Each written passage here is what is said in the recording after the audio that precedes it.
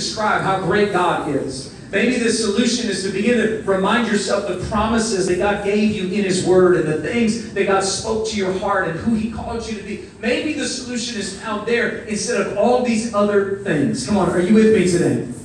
We're so good at describing the problem, but I think the enemy wants to shout to get us focused on the wrong thing. And today God is calling us back to the place where His voice determines the course of our life. Come on, are there areas that you know God has spoken to you and you realize, I think the enemy's been shouting.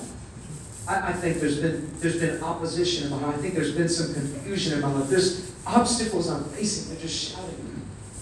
Maybe you didn't even realize what was going on because they're real things. The real obstacles, the real problem. That was a real giant. Come on, are you with me? It wasn't just a dream. It wasn't a vision. It was a legitimate giant. But the fear was not legitimate. The reaction was not legitimate. Because just as David goes, he goes, hey, you know what? It's God. God is going to kill. God's going to defeat him. He's with us. God is going to do, He's a real giant. But this reaction, that's not legitimate.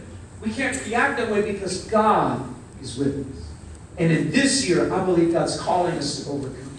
And today, this very morning, I believe God wants to set us free. Many of us that have come and just been hampered and hindered by the voice of the enemy, shouting, accusing, intimidating, trying to push you back, trying to keep you down. I think today God wants to speak over your life a word of hope, a word of faith, a word even of deliverance that would set you free and you would never be the same again. That instead of being fearful, instead of being intimidated, instead of being disturbed by all these things, there would come a confidence in your heart about the things of God. That you would be unshakable in your life. And this year wouldn't just be the year of the overcomer in your church. This year would be the year of the overcomer in your life.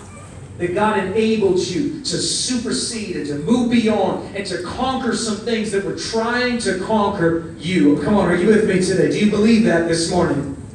I want us to get ready to respond. Let's have the worship team come up here quickly. Come on. If this morning